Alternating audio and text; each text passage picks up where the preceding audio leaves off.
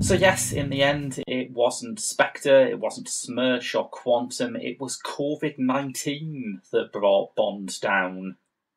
Oh, don't even start. You know, just Daniel Craig just goes down with the coronavirus straight away. This wouldn't even have touched Connery or Moore, any of them. Timothy Dalton would have given it a sharp look and said, "Don't you dare," and it would have been fine. It would have bounced off Roger Moore's raised eyebrow. Yeah, exactly. But yes, as ever, when we plan something more than 2 weeks ahead, the world has ended with our Bond retrospective being hit by the fact that unless we do things very, very slowly, we are not, in fact, building up to No Time to Die in April. So it's a slightly longer way off, isn't it? It's Yeah, it's November, a time of year when famously no one ever gets a cold. Yeah, I mean, the joke that everyone's made is, ironically, we now have plenty of time to die, so there is that. We'll just see how this thing shakes out. It's an interesting move because nobody else has done it yet. No other studios have moved their film, have blinked and gone, let's move this, which makes me think that maybe it's something to do with the plot rather than just to do with attendance in cinemas. I think yeah, like whatever Rami Malek's up to, it might look suspiciously coronavirusy. Everyone else seems pretty happy to take a wash on this, which you should do, preferably to the tune of Happy Birthday to You. Yeah. But yes, we are continuing with our Bond retrospective on Cinema Eclectica. I'm Graham, this is Mark. Hello. And in the second half of the show, Mark will be pressing on and doing his review of should we call it the George Lazenby years? It feels like a bit of a trades descriptions problem to say years. Yeah, it's about one night only. We're going to cover 1969's on Her Majesty's Secret Service because despite the fact that No Time to Die is out in a few weeks, we're going to follow the example of another British franchise entry in the 1960s and carry on regardless. Yes. It would have been nice that it come out in 69 as well, but I looked it up, it didn't. Never mind. It's strange that Carry On would avoid the most innuendo-laden year. That's true. I don't think it had been invented then. Whereas in the future, kids will be asking, "Father, why do we count 68? Nice, 70?" Yes.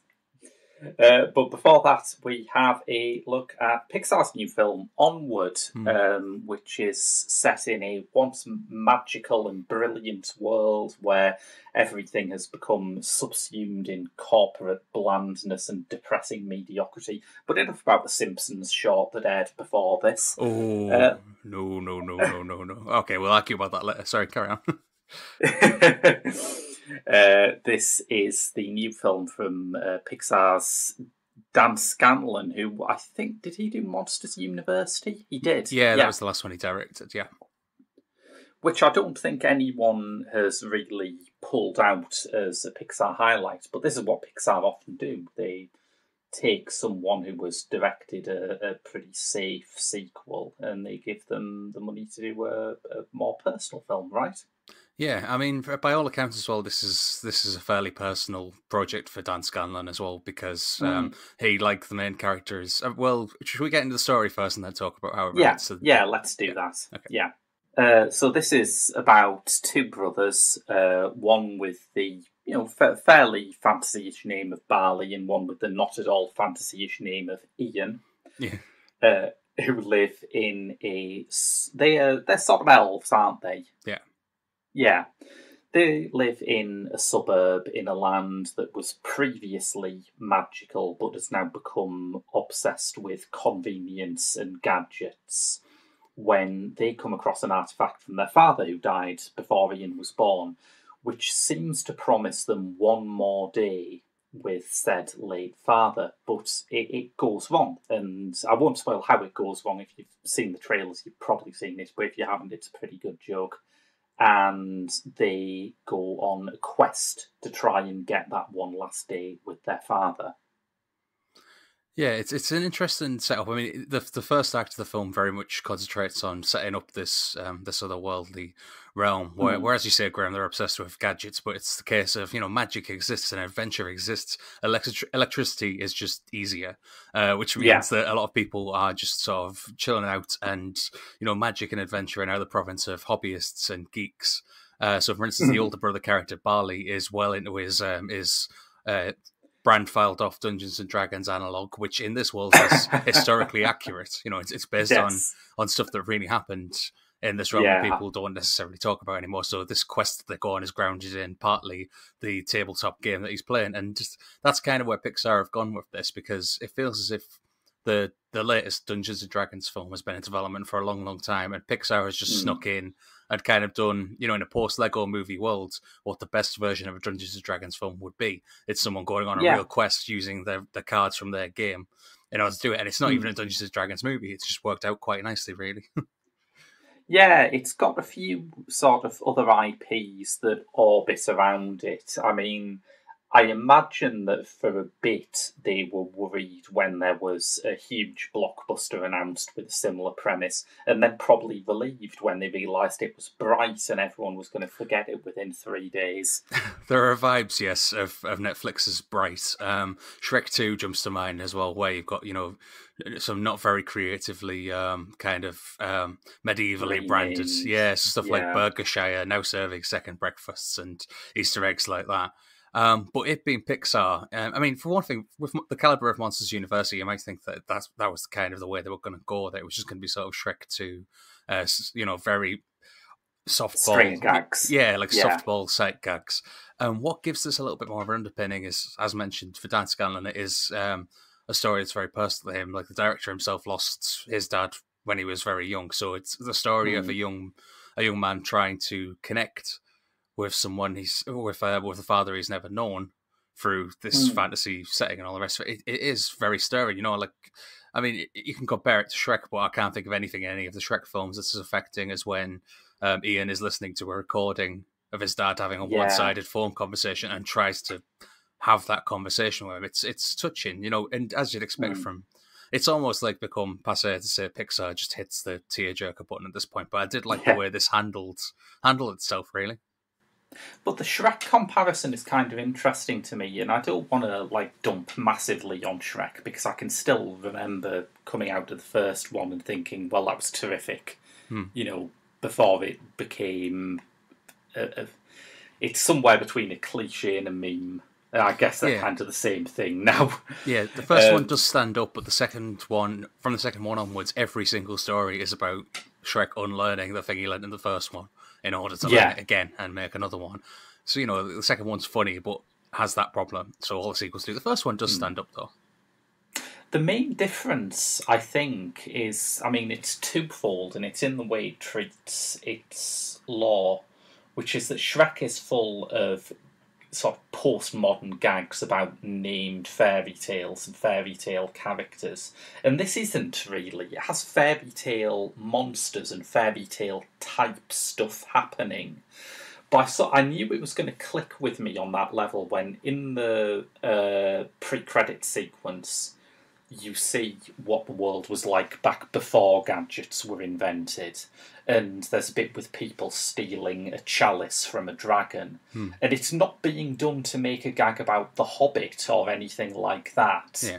It's just, you're meant to recognise it as, oh yeah, that is a fairy tale type situation. I think there is an investment in the kind of feel and the texture and the ideas of fairy tales rather than just going, three blind mice. Yeah, I mean, it sets it fairly squarely. As I said, like without it actually being a Dungeons and Dragons film, it does that tabletop stuff thing, kind of stuff well. And I've seen like parents who have kids, the parents themselves were once into D&D and that kind of thing, kind of relishing the fact that their kids might now be interested in playing that sort of game through through the way this goes. As we've said, it does have like a bunch of different influences. I think the problem with the film that the film maybe has coming out now is that it's that Pixar grading curve that kind of brings any... Pixar does generally make very good films, it's like the exception of, say, like a few of the sequels they've made in recent years. Cars 2 is the one we can all agree is the worst Pixar film. Nice and easily. It was good of them to make that and just find the bottom. But there's plenty of, for me, this is like a 4-star film, but looking close to home, it being a film that deals with like grief and familial responsibility, it's immediately going to be compared to Coco, which kind of covers similar ground with losing a loved one, with losing a grandparent in that case. And, it's got that grading curve to run up. And as I say, without spoiling the plot, it's just as well, really, it brings an extra pair of feet to run up it. There's this weird comedic conceit running through it that sets it apart. As much as it's not an especially original film, it's doing things distinctively. It's not trying to be Coco, basically. It's much more a fantasy comedy type thing. But when it does hit tearjerker button, as people quite cynically put it, it is something that feels earned. It feels like it comes out of the story very well. It's not like a nuclear level weepy, but it's not trying to be. And the fact that it maintains the emotional component alongside the comedic elements and the slapstick, I think works really well. Yeah, I would agree with that, and I'd like to talk a bit more about the comedy because some of my favourite performances in this are on the more comedic end. I mean, I think the person who steals it for me, indeed the person who steals most movies she's in for me at the moment, is Octavia Spencer. Agreed. She plays a manticore whose tavern they have to go to as part of their quest, and they find out that since the map was written that they're following, she has turned it into a sort of kitschy family-free restaurant with a cuddly manticore who comes out and sings happy birthday to people. Yeah, the tavern's been kind of weatherspooned. Yeah, I mean, it's a really funny idea, but I was thrilled that they keep on with it and find a way to build her into the story. Yeah, it cleverly does that. It's not like just the throwaway sight gag type stuff that you expect from some of the Shrek sequels. It does build it into the plot. There's not really like a wasted moment in it, I would say. Yeah, I'd agree. And it has this terrific cast, which, again, I was kind of worried when I saw the cast list because a lot of Pixar's best films have kind of avoided that typical celebrity voice plague that exists in other studios' animations. I saw the trailer for Trolls 2 before this, and I was just reminded that my favourite Pixar film is Up, where the most famous person in the cast is Christopher Plummer, and he appears in the last third only. Yeah, I mean, if I'm not mistaken, I think that Tom Holland and Chris Pratt are the only Pixar voice actors to get the above the title billing that Tom Hanks and Tim Allen got in Toy Story. I think it's just those 4 actors altogether. Like even like John Goodman and Billy Crystal, like the Pixar brand was the above the title sell, so they don't do the DreamWorks thing. And in this case, from the marketing being what it is, where there's there's live action stuff in the adverts of Tom Holland and Chris Pratt going, "We're in Onward," and it's okay. Yeah. But when you see it in the film, this being Pixar and getting the performances they get out of voice actors, there is there's a lot more to it. Like. I've mentioned the scene with Ian talking to his dad already. Outside of that, you might think that Tom Holland's just doing his Peter Parker from the Marvel movies again, and again finds a way to break out of it. And Chris Pratt feels really comfortable as that sort of boisterous geek, and is driving a Stoner's van around and shouting at everybody a lot. Until you'll see where they go with his character. It works really well. But then you expect this of Pixar. This is what I worry about with it is that people sort of think, all right, but it is as good as the last time I raved about this. Yeah, there is that element to it, I guess. You feel like a weird version of The Boy Who Cried Wolf, where in fact loads of wolves do turn up. It's just that people stop paying attention to you because they get bored with wolves. That's true. It is notable. It would feel churlish to compare it against some of the studio's best films. I think it does stand up, though, to a lot of... This is the first original film in a few years, since Coco, in fact. I think in the last 10 years, I've had about 4 original films come out, of which is one of them. There's been a lot of sequels and prequels and spin-offs and stuff like that. It's been Coco, Brave... Inside Out. Inside Out and this, yeah. And The Good Dinosaur is also somewhere in there. But yeah, that's 5 then. Yeah. But I do think that this genuinely, the thing I would say that of the last 10 years, this thing does right. It has the best third act of any Pixar film since Toy Story 3. I would go so far as to say. Because, like, Coco, again, as I say, nuclear weepy. By the end of that, if you're not in tears, what are you? But but at the same time, like, with that kind of ends up, that kind of has a B plot running through it that sort of tugs one way while the emotions tug in the other, whereas this manages to embed it perfectly. Just like all those sight jokes, just embeds it perfectly into the ongoing story between the two brothers.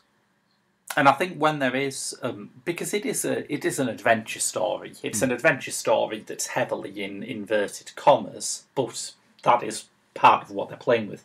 And I think when it does have that heavier element of threat in the final reel, it's both visually really inventive, and it doesn't get in the way of the more emotional material. At one point, it literally frames it very nicely. Yeah, it's as I say, it's as exhilarating for me as any third act of any Pixar film since Toy Story 3. It does really come through and marry those two threads brilliantly. And from the title down, it really gets, Onward being apparently the name for one of the gears in Barley's van. But yes. It's just it's an adventurous approach to what the film's really about, which is grief and getting over the passing of a loved one. And I just found it really entertaining and exhilarating overall.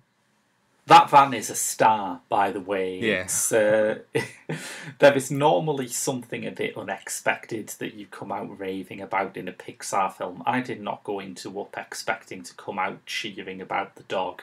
I did not go into Inside Out expecting to be ranting and raving about the imaginary friend. Yeah. I think that van, in its own weird way, is this movie's Bing Bong. Great. Yeah, and I really enjoyed the level of planting and payoff in it. I mean, again, you have this aspect where it's not news to say Pixar really are very good at the whole storytelling business. Yeah. But everything in that first act, like right up to and including little banal set pieces like Ian trying to learn to drive, everything pays off later. Yeah, it does feel like the most together of any of the films they've made in recent years, I would say. Yeah, just as I said, for me, it's not a wasted moment. Yeah, I would agree. In terms of some of the rest of the cast, we've mentioned Spencer, Holland, and Pratt. Pratt, I think, is very Jack Blackish in this, isn't he?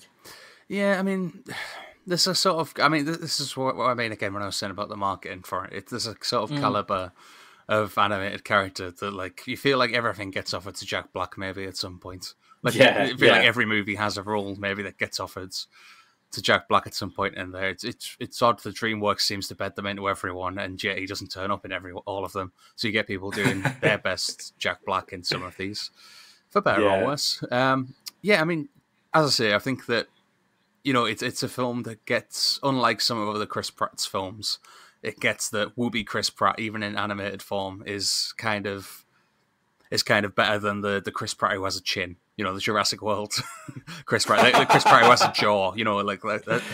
It's like you want the sort of the you don't want Star-Lord, when he's at his most macho and all the rest of it. You want when there's a bit of vulnerability there, I would say, and this has it in spades.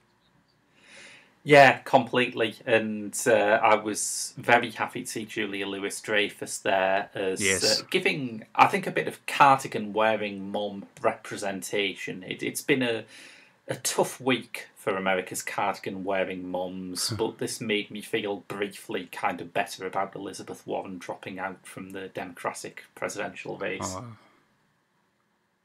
Agreed. Again, I mean, I'm still a bit raw on any of that. Let's do some films. Still a bit raw on the state of the world right now.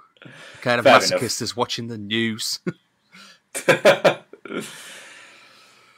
But yeah, any other thoughts before we move on to question of the week?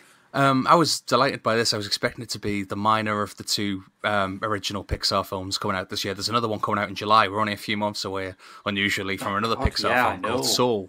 And that looks out. If I had to guess, that's the next Pete Docter film. He here Inside Out and Open Monsters Inc. fame. So I'm really looking forward to that one. I did expect this to be sort of like average stuff, more in line with Monsters University than with Coco, and I was really pleasantly surprised. Yeah, I think that's a fair point to move onwards, so to speak. Hey.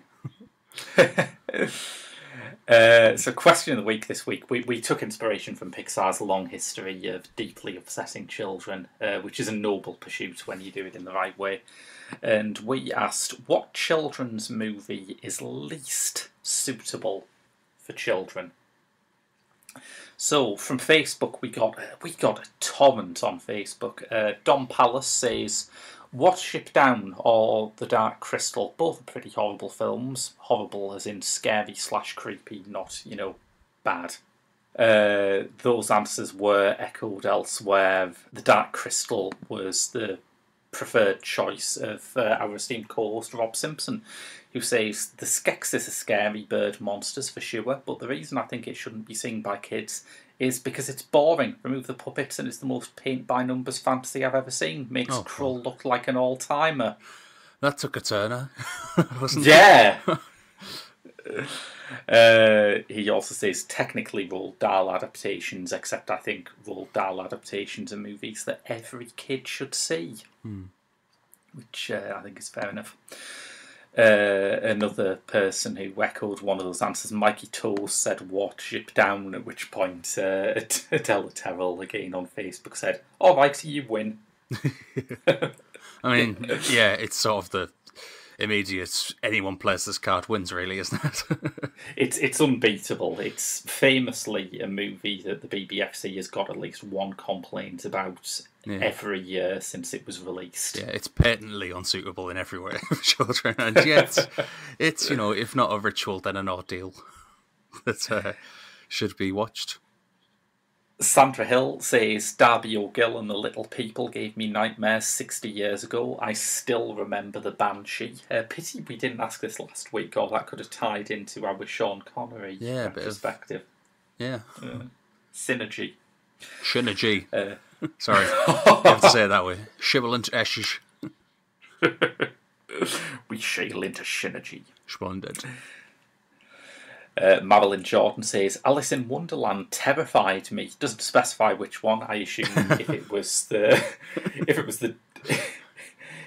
the Disney one, that's quite a surprise. If it was the Jan Svankmajer one, that's sort of expected. And if it was the Tim Burton one, it was probably because of the ending where Alice starts the Opium Wars. Yeah, I mean, I've got Alice in Wonderland stories for another time. Let's press on. Let's not get distracted. Ashley Lane says, Troll 2. I'm not actually certain that it was made by children because I have a very hard time trying to work out what its target audience actually was. Did you say made by children or made for children? Both work. Yeah, can't it be both? Fair enough. Damon Skinner says, I just watched Princess Mononoke. I think that might be a contender. Yeah, that's just popped up in cinemas again this weekend, I think, hasn't it? Has it? Yeah, it had a very brief, I know there was a local cinema showing it yesterday afternoon. Found out the last minute mind, so yeah, I didn't make it to that screening. Because of the Netflix acquisition, do you think? I'm not sure. It might be an anniversary thing. I know that this cinema has done these screenings of Ghibli films before. Oh, right. Yeah, I didn't know if it was a nationwide thing or if it was just local, but there you are. Yeah.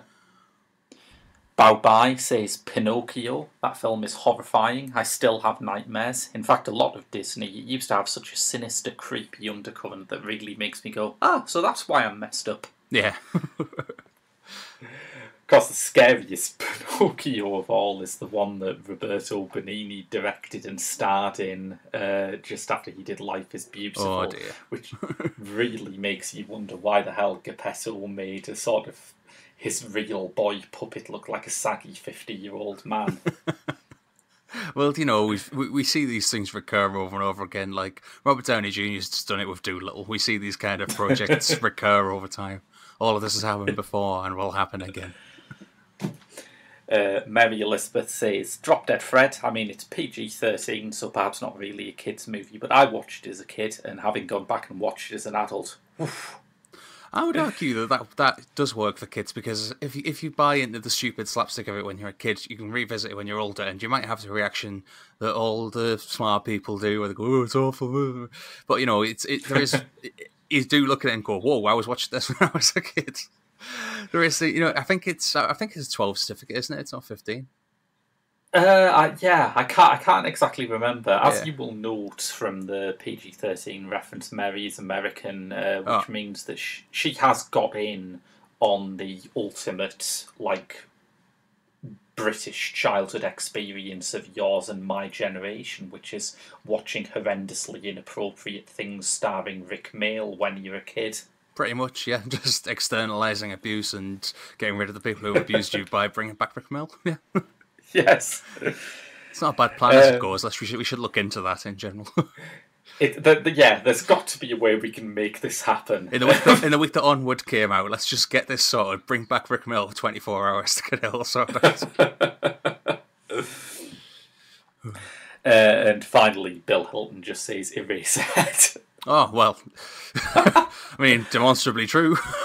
Not suitable for children. I quibble with this. I think Eraserhead is much worse if you're a parent than a child. Am I saying that Eraserhead is suitable for children? Yes, I seem to have backed myself into this corner. Do I feel good about that? Not very, but still.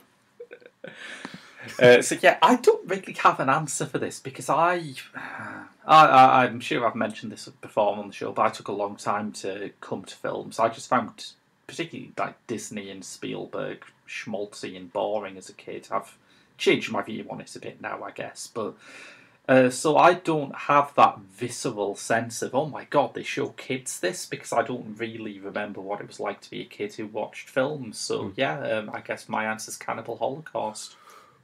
Well, I can speak to the thing about Roald Dahl adaptations, because it's Nicholas Roeg's adaptation of The Witches that people go back to most often, isn't it? Like that's which going to get the guy who did Don't Look Now to do The Witches. Cracking idea. The 80s were wild. Cocaine is a hell of a drug.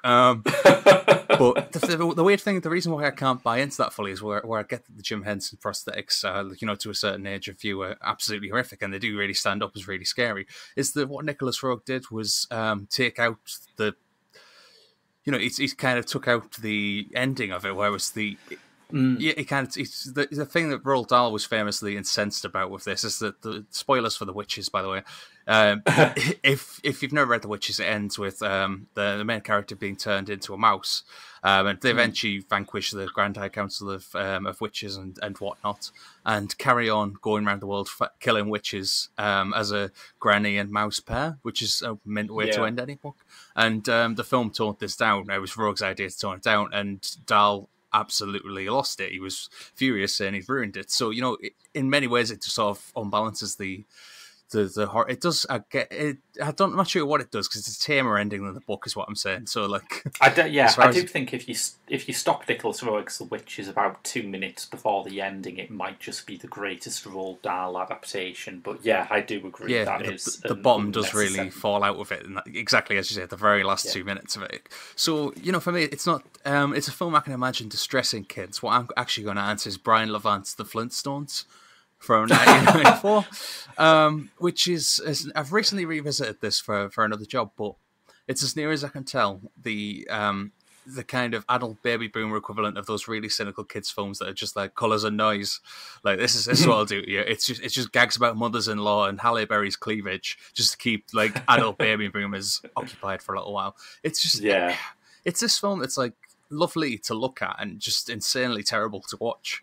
Because it's for whatever. I know it'll be a really good family film, like revamp of the Flintstones, corporate satire. What we're going to do is going to make an anti-capitalist film that is also simultaneously the most cravenly commercial Steven Spielberg produced but not directed Saturday Night Live sketch, extended beyond all reasonable limits.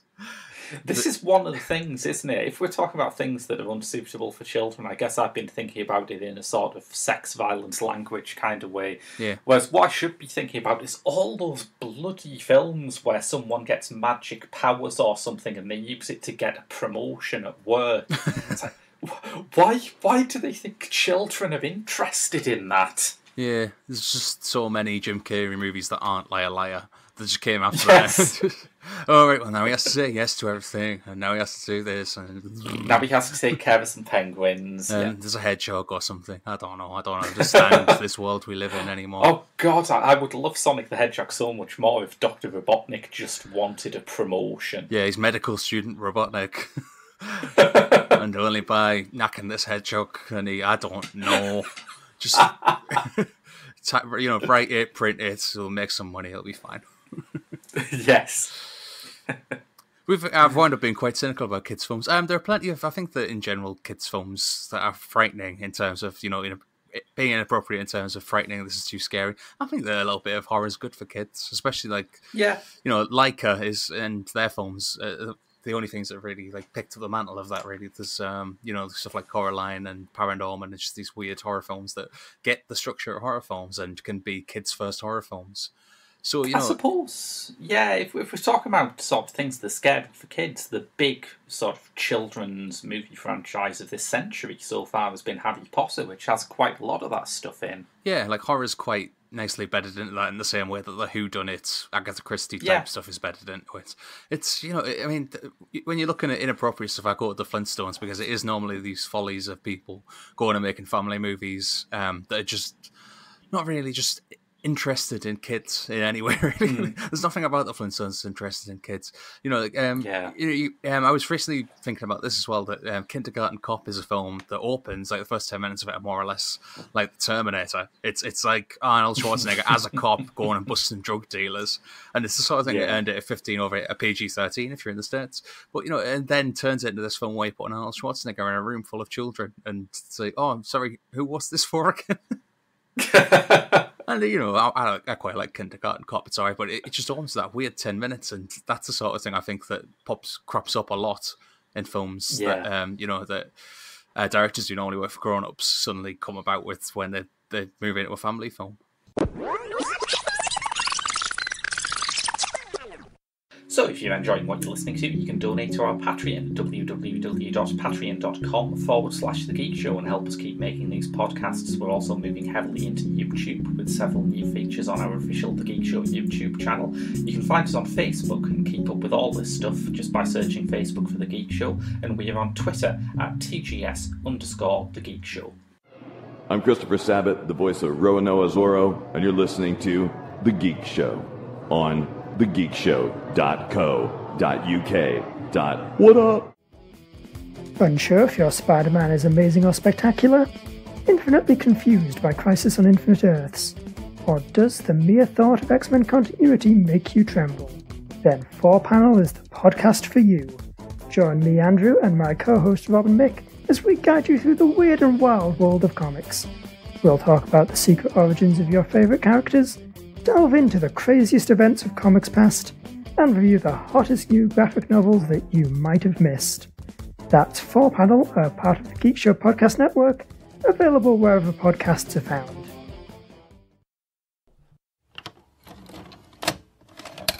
I quite enjoyed that Simpsons thing. I thought it depressed the hell out of me. I thought it was an absolute pasteurization, a bland corporate shell of something I once loved. Well, the Disney Welcomes the Simpsons thing wasn't a promising start yet, but they did do another short with Maggie about 7 years ago in front of something else. And I thought, if the Simpsons goes away, I don't know how much of the newest stuff you've seen, but if the Simpsons goes away in its current form, I'd be all right with this, continuing this sort of silent comedy type thing. I found it charming, but then I'm a mark for that. Right, if you do go to thegeekshow.co.uk, as we mentioned, you can see some of our new reviews. Rob has reviewed Raining in the Mountain, another King Hume movie that from a director he loves so much.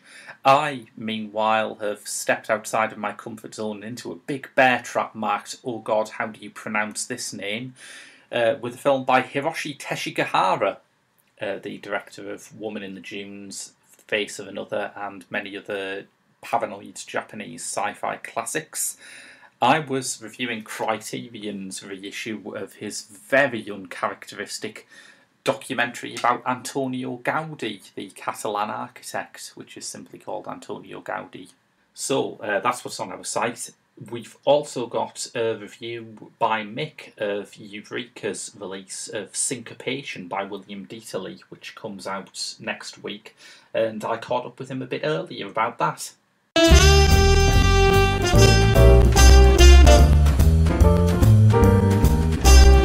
So we got a disc through from Eureka that Mick sounded so ill-suited to review that we just had to force him to review it, and that's Syncopation, is it not?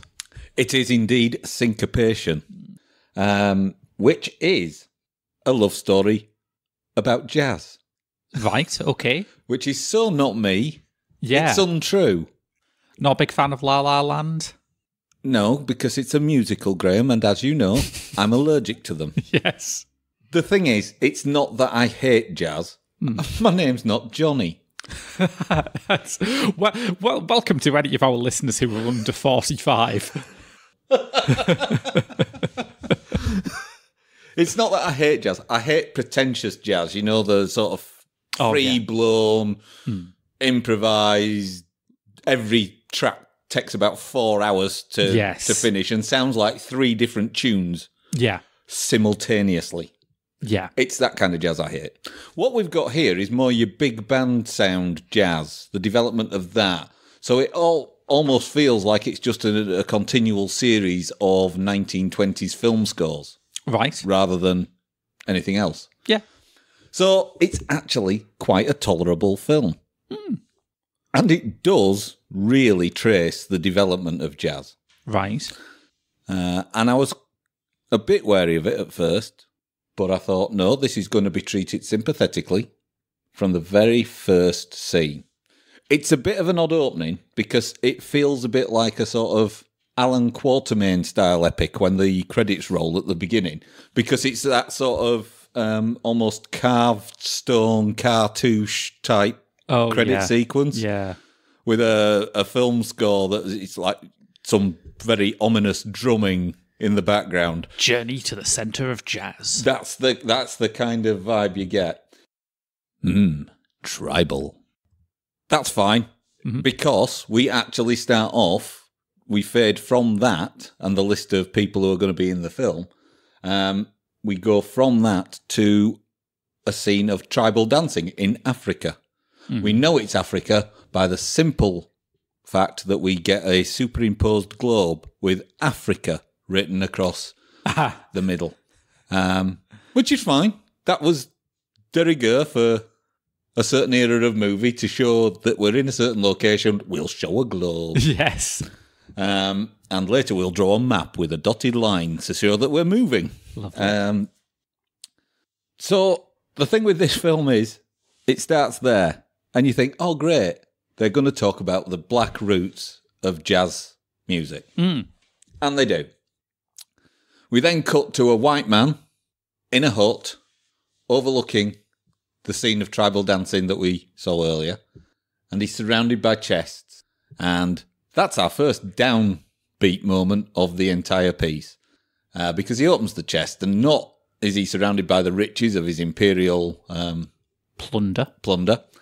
But he's got just chests and chests full of iron shackles. Ooh. Trappy. Wow, that's grim. Yeah. But we'll gloss over that. Literally, it's like a 5-second shot, and then another 5-second shot of some African slaves being transported on a ship. And then we end up in New Orleans. We know we're in New Orleans because... Is it a globe? Yeah. Not only that, but it's a slightly spinning globe that shows the passage from the Africas to the Americas. Bouncy. And then we get into the actual sort of plot, because in order to tell the story of jazz and its development and America's love of jazz, we parallel it with a sort of love story of its own. Yeah. And we start off in New Orleans with the Latimer family. And Mr. Latimer is an architect and has done some big building designs.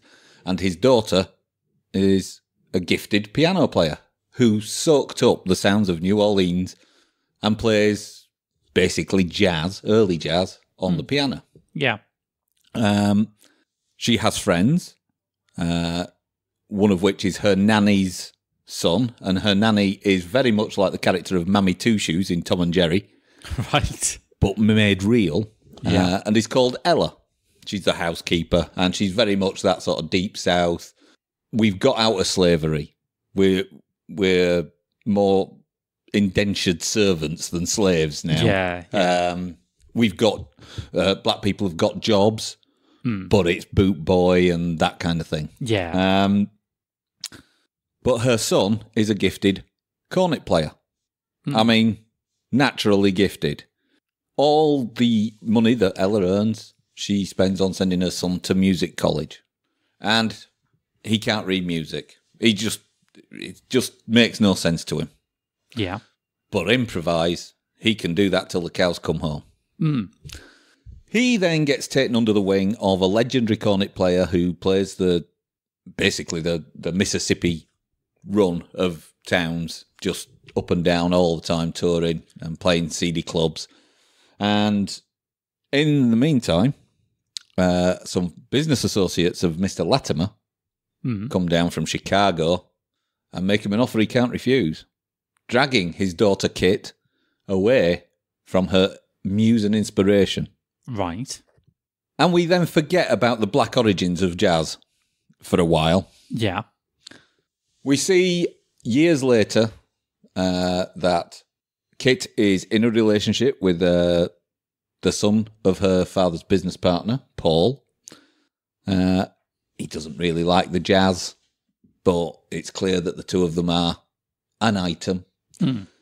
And one night, it's her birthday, but no one can stay at home to celebrate with her because they've got a big business meeting to attend. And she goes for a wander, and she meets Johnny Shoemaker. Although it's written Schumacher whenever you see it, but they always refer to him as Johnny Shoemaker. Right. Because that sounds so jazz. Yes. He, too, is a horn player in a high school band who never really left high school. They didn't graduate properly, so they never found jobs, so they just carry on playing their instruments and earning whatever they can in whatever clubs they can. And they strike up a friendship. It's clear that Johnny's smitten with Kit. We then move on, and it's wartime, and Paul gets sent off to the front lines. Yeah. And Kit doesn't hear back. And then the parades come. She finally finds out that he's died on the front lines and is bereft. But Johnny's still in town, mainly because he's a draft dodger, but we gloss over that quite a lot. He does spend some time in jail. You don't see his arrest or anything. Yeah. But you do see him hiding under a table in a cafe when they come to do the draft. Stealthy. He gets out of jail, and eventually him and Kit start having a relationship, and they get married. And he gets the chance to play in a big band doing the old jazz stuff. And it infuriates him because it's a proper conducted orchestra. Right. Meanwhile, there's a parade in town for the end of the war. And Ella's son comes to town. And this is another... The bits that refer to the black characters in this are what really rankle. I mean, I know it's a 1942 movie. Yeah. But reviewing it by our standards, it's uncomfortable viewing. Yeah. Because when the parade comes to town, her daughter Reg, her son Reg, we'll edit that, yeah? When the parade comes to town, her son Reg is leading the band that leads the parade, and he's stood up in the motorcade and he's playing his cornet like there's no tomorrow. Yeah. She dies of what looks like a heart attack very quietly, and her last words are, "Is Reg there?" And that's it. We don't mourn her, although she's been a really important part of Kit's life and a really important part of Kit's father's life for like 20 years. Yeah. And it's like, Kit bends down and says, "Are you all right?" And she says, "Is my son doing well?" And that's it. Just another tragic cornet-related fatality. Exactly. Yeah. But we soon get over that death. And eventually we get a progression of different types of jazz, a sort of north-south divide of jazz. Johnny Schumacher manages to make a success of his career as a jazz player. And then we get the big finale performance where we have this jazz band made up of the great and the good of 1920s and 30s jazz, the Benny Goodmans, Charlie Barnett, Harry James, Jack Jenny, Gene Krupa, Alvino Ray. I think Gene Krupa is the drummer, and I think he may be Keith Moon's dad. Joe Venuti, Emery Parnell, and this is the bit that's really uncomfortable because we make this big thing at the beginning of the movie that, you know, it all goes back to these black tribal dances. And at the end of it, every major jazz musician that's in it is a white middle-class male. Yeah. I mean, cultural appropriation doesn't even begin to sum it up. Grabby.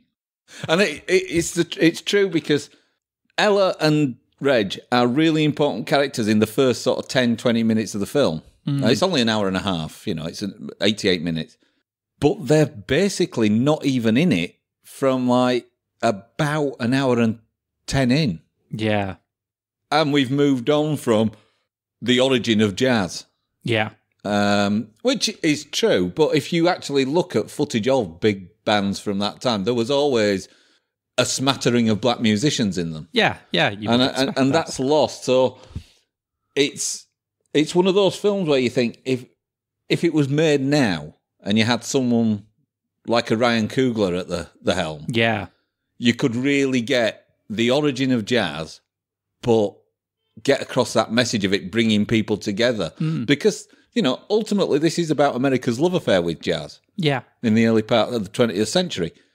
And it's probably one of the things that allowed civil rights movements to build and become successful because from the jazz, we then get the rock and the roll. The rock and the roll. To a lesser extent, the roll. The rock and the roll. Yes. As my dad used to call it. I think the weirdest part about this entire movie was how excited I got at once again seeing the RKO Radio Pictures logo at the beginning. Okay. Because I see it so rarely these days. Trivial. But yeah, it's not a bad movie. If you don't like jazz, it's still a decent movie to watch. It's just that uncomfortable feeling you get from the sidelining of the African Americans in it. Yeah. So that's Syncopation, directed by William Dieterle, and it was far more enjoyable than I expected. Good. Because I didn't expect it to be at all enjoyable.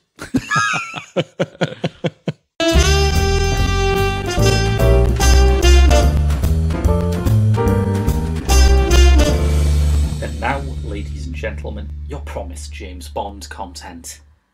Oh, yeah.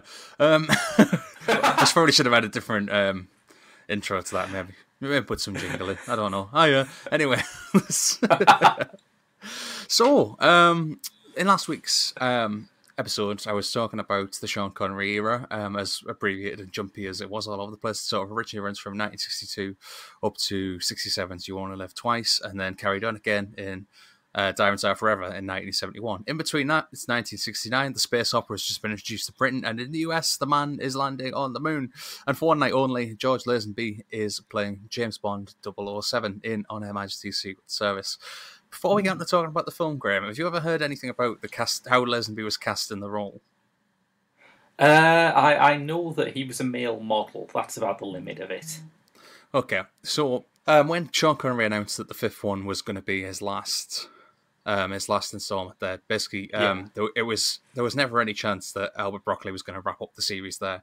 I'll repeat what I quoted last week. He told Alan Wicker in an interview back in 1967, "We will, in our own way, try to continue the Bond series for the audience because it's too important." So they immediately cast the net out to find a new Bond. The actors they were first looking at, or rather the first actors who auditioned, were a couple of TV treasures. Firstly, Peter Purves auditioned fresh off his stint on Doctor Who, and then weirdly Peter Snow, as in Master of the Swingometer, also auditioned for the role. Okay. Yeah, Oliver Reed was under consideration, but at that point he was considered to be too rough for the role. It'd be a lot more in tune with the sort of the Daniel Craig portrayal today, I think. Nobody does it drunker. Yeah, Terence Stamp revealed in 2013 that he lost out on the role after discussions with Eon because he wanted to differentiate himself from Sean Connery by starting the movie wearing the Japanese makeup that Connery had worn in You Only Live Twice. So he basically wanted to play it as a Japanese man for half of the movie. Incredibly. And best of all, somehow it gets funnier than that. My absolute favourite story is that Cubby Broccoli ran up Dick Van Dyke off the back of because he'd appeared in Chitty Chitty Bang Bang, which is based on Ian Fleming novel. Right. And during their phone conversation, Dick Van Dyke pointed out that he'd had very bad reviews for his English accent in Mary Poppins, to which Broccoli said, "Oh, that's right, forget it," and hung up right there and then. So when it comes down to... incidentally, there was an actor called Timothy Dalton in consideration at one point as well, but he ruled himself out, even though he was a fan of the books, because he felt he was too young. Sure, he'll never come up Whatever again. happened to that guy? Yeah, I don't know. Anyway, so when it comes down to like final auditions, George Lazenby is a guy who blagged his way in, essentially. He's a male model with no previous acting experience. And he somehow wound up being cast in the darkest and most emotional entry in the Bond franchise up to that point. He managed to beat out established actors John Richardson, Anthony Rogers, and Robert Campbell were among the ones who were in the final auditions, who were asked to carry out action-packed screen test. Lazenby got the part because he got carried away and actually punched the stunt coordinator. Not necessarily meaning to, but the producers went, "Oh, he's got what it takes. He's really into this." So that's how, in short, George Lazenby got cast. Yeah, that's what you do at an audition, listeners. Yeah. So Lazenby only ended up acting in one film. We'll get to... I should probably get to it now. He basically was advised by his agent after On Her Majesty's Secret Service came out that this Bond thing isn't going to last much longer, so you should probably just cut it off at one. So he fantastically managed to quit right after On Her Majesty's Secret Service comes out. And this is a film that's, the Lazenby is because of become a byword, perhaps because of press coverage, but in fairness, also due to his performance, it's kind of become a byword for, just a slightly rubbish performance of someone who has one go in a franchise. It's why we call the fourth Bourne movie, the one without Matt Damon, the Bourne Lazenby, for instance. So, it's the plot, such as it is for a Bond film. You've got Blofeld, first appeared in You Only Live Twice, played by Donald Pleasance. Is now regenerated somehow. But, in any case, has disappeared for 2 years since that film came out. Yeah. We later learn, of course, because it's his changed appearance. While Bond is out and about looking for Blofeld, he encounters the Contessa Teresa Di Vincenzo, Tracy Short, who he reckons might have some information, or her father, who's a mob boss, might have some information about Blofeld's whereabouts. MI6 relieves him from his mission, though, at this crucial juncture, prompting him to go rogue for the first time in the series. He goes undercover as a genealogist to a mountaintop base, you remember those? Where Blofeld appears to be researching allergies. All the while, though, there's this undercurrent of romance between him and Tracy, who's played by Diana Rigg, as Bond becomes more and more fixated on Stop Inspector for once and for all. What do you reckon to this film, Graham? Just so it's not me rambling. I've not watched it in a very long time, but I remember it being really having a sort of epic feel that even Bond does not always have. I remember the ski slopes chase being fantastic. I remember it has one of those... Every time I think back to 60s Bond, or at least sort of Connery-era Bond, I always remember it in terms of, oh yeah, there's one jarringly horrible bit, isn't there? Like the bikini strangulation in Diamonds Are Forever. Yeah. And in this one, it's definitely the end of that ski chase with the guy going into the chipper. How did we manage to get through the whole conversation about films that aren't appropriate for kids without mentioning the Bond movies? I'm not sure how, but anyway. It's a fair point. Anyway, here's another PG movie, which again, people killed and bonked left, right, and centre. It's interesting you mentioned the ski slope. That is the thing that's come up for the film in general has come in for reassessment in more recent years.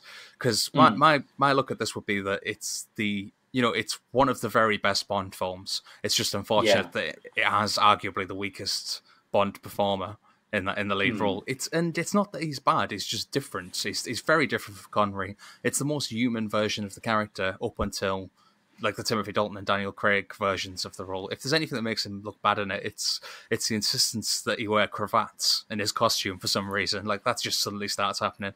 That feels like it just feels like they're for Austin Powers to pick up in 30 years' time. And there's the very contemporary speeding up of fight sequences, which at the same time is to cover the fact that once Lazenby's not connecting, he's not very convincing in a fight scene. As much it's a long film, I'll say that much as well. It's 135 minutes long, and so maybe that's another reason they were speeding up the action to try and make it shorter. No, possibly. But yeah, his performance is there. But what really swings this as like a really interesting film that's really worthy of reassessment, despite its reputation, I would say is Tracy's, Diana Rigg's performance. She is bar none the best like leading lady in the franchise up until the 21st century films, where under Daniel Craig, he insists to producers the female characters have to actually matter.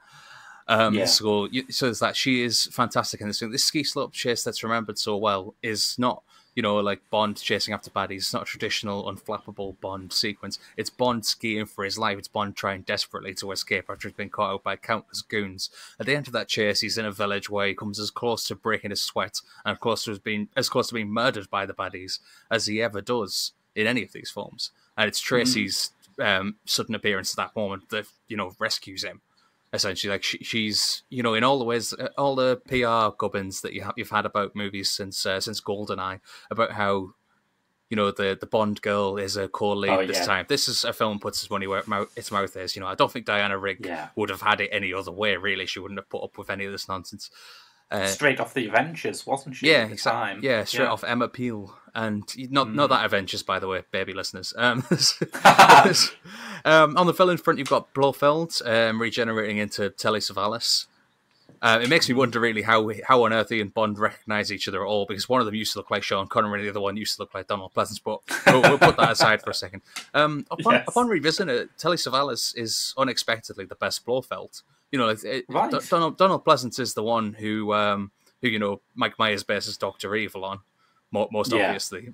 So there's, as much as that detracts from Pleasance, in pop culture terms, Savalas is still like a more immediately threatening, a more physically imposing take on the character. He gets involved in the action right up to the end. He just have a typically ridiculous plot, but also quite a good one, I guess. He's a timely one, if you will. He's basically messing about with allergies in order to create a global pandemic of some kind. It never happened. Hashtag, no, we're not getting into those hashtags. I don't think it's any of those things, but there's I'm not getting into any actual conspiracy theories. It was just a topical reference gone awry. Anyway, his plan, of course, involves having a mountaintop base full of sexy women who are allergic to things, and Bond just sort of keeps stumbling into them and having sex with them while apparently being undercover. But then this is a secret agent who constantly says, "Hello, I am Bond, James Bond," wherever he goes. So secret agents goes, it's not that good. But what this film brings to it that the films were lacking by the time Connery took a bow for the first time is it's got real jeopardy to it. As I said, there's the scene with the ski slope scene, the scene in the village that follows. There's real danger. Lazenby's inexperience works in his favour in these scenes because it's a very different take from Connery, and they have the famous line in the pre-title sequence where instead of hopping into bed with him, Diana Rigg jumps in a car and drives off, and he looks straight down the camera and says, "This wouldn't have happened to the other fella." And it's almost like, I don't think he was directed to look down the camera. I think it was just possible they just shot that really early on, and he's just doing that by this point. I kind of want to defend Lazenby, but he's fair game, really, considering the way he goes on, talking about it, saying, being James Bond, I was sleeping with about 4 or 5 women in a day back in those days. That's normal for a fit young bloke like me. It's like, sod off, Lazenby. Yeah, but anyway, point being, it's very well directed all the way through by Peter R. Hunt, directed this one. Aside from the bits that, as I say, are possibly to cover up Lazenby's lack of on-screen fight prowess when he's not connecting. It's the requirements of this story is that Bond is out of his element, and whatever Connery was, it wasn't that. Yeah. And the relationship that he and Diana Rigg built together is fantastic, and it's important to this one, uniquely to this film for reasons that we'll get into in for a second. But it's got, for one thing, the most unique ending of any of the Bond films. It's it's not the couple getting lost at sea and making out.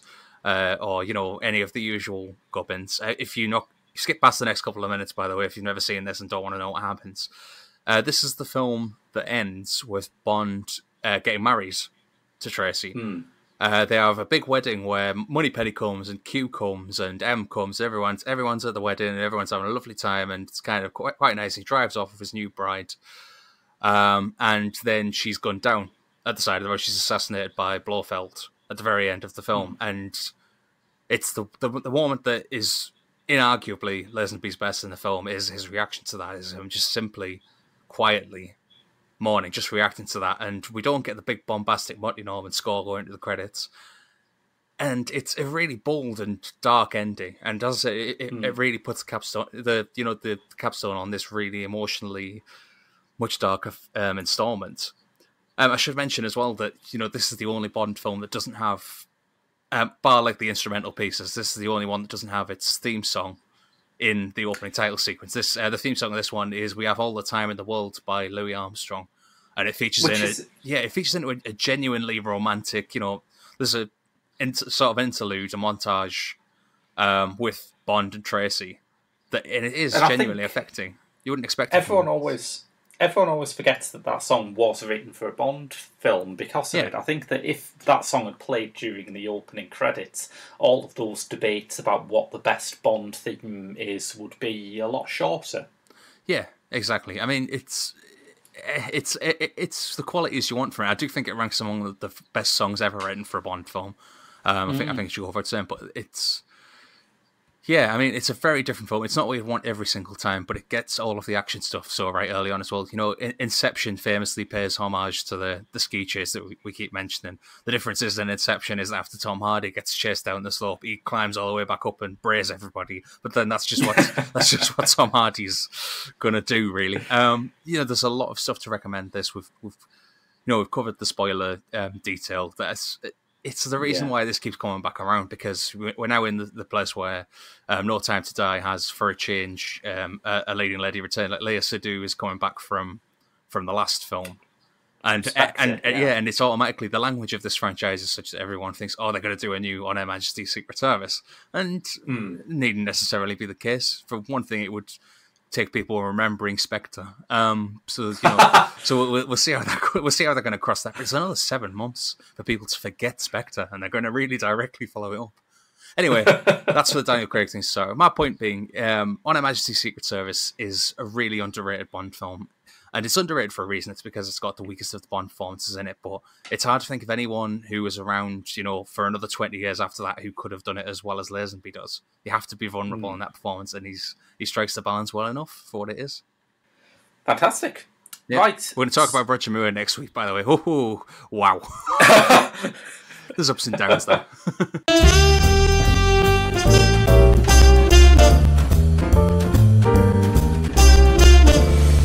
Yes, coming out next week. We'll start on the day you're probably listening to this, listeners. On Wednesday, there's a couple of big releases out. There's Bloodshot with old Edward Petrel.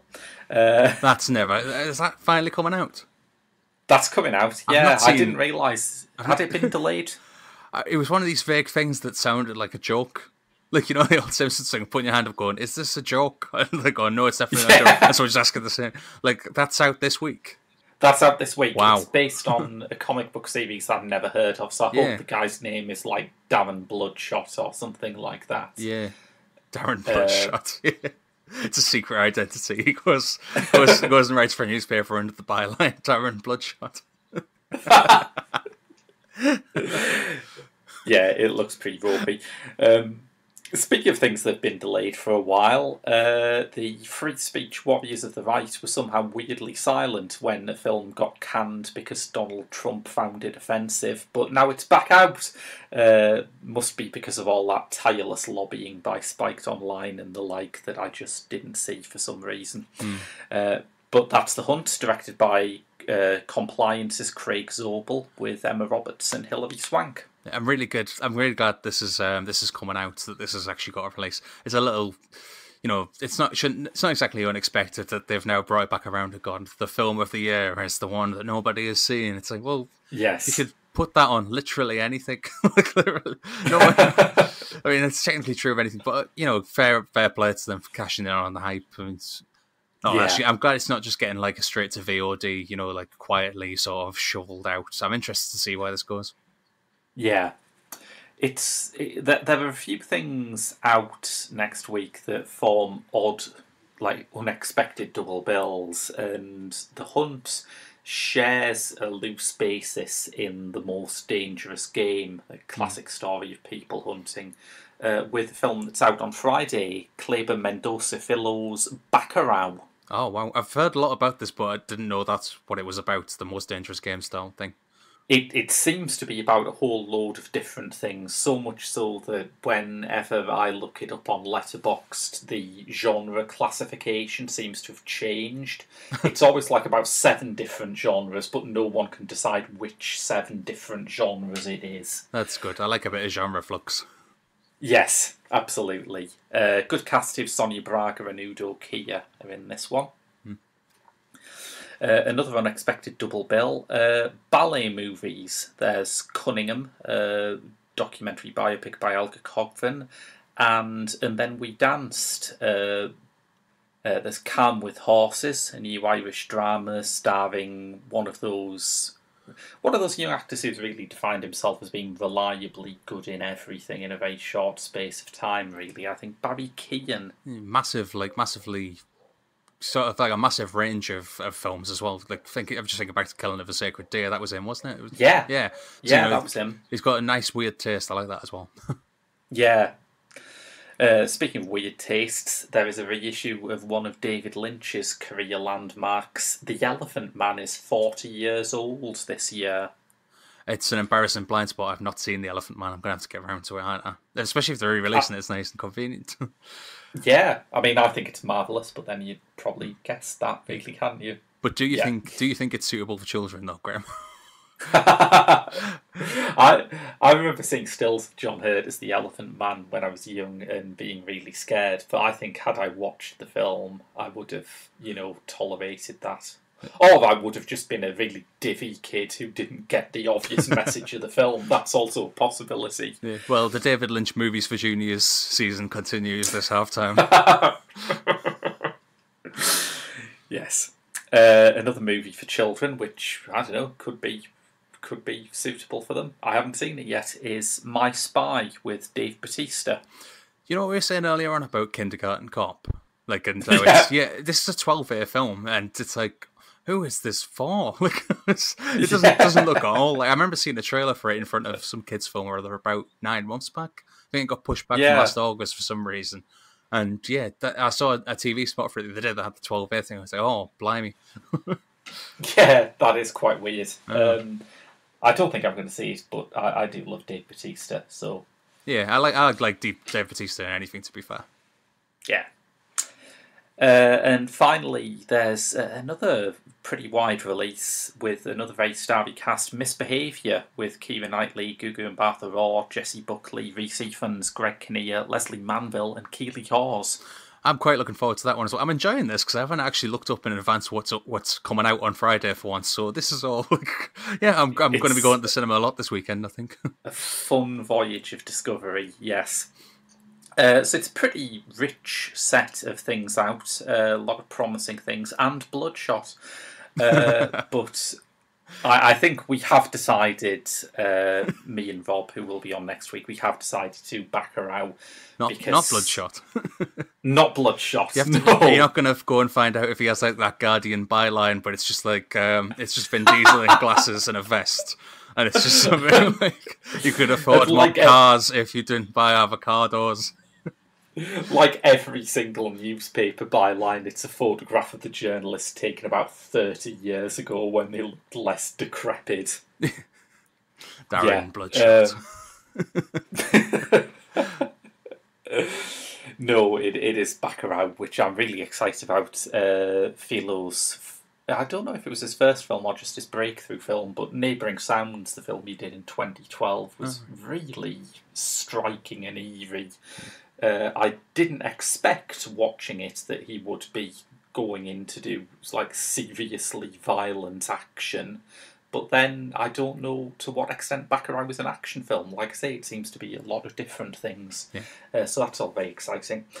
But until next week, when we come back with Baccarat, that's been a lot from Cinema Eclectica. I've been Graham. I've been Mark. See you next week. Bye-bye.